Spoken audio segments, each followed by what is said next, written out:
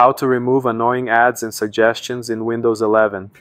To turn off, Start menu, go to Settings, click on Personalization, then navigate to Start and disable Show recommendations for tips, shortcuts, new apps, and more.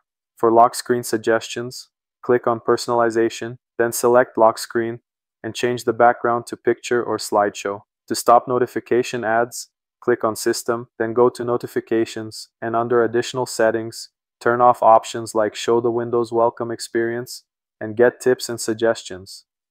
For bloatware notifications, select System, then click on Notifications, find Unwanted Apps, and either disable or uninstall them. To stop ads in the Settings app and block targeted ads, select Privacy, then click on General and turn off. Let apps show me personalized ads by using my advertising ID and show me suggested content in the Settings app. For File Explorer ads, open the File Explorer and then click three-dot menu, go to Options, then click on the View tab and uncheck Show Sync Provider Notifications. By following these steps, you'll enjoy a cleaner, distraction-free Windows experience. Which of these did you try? Let me know.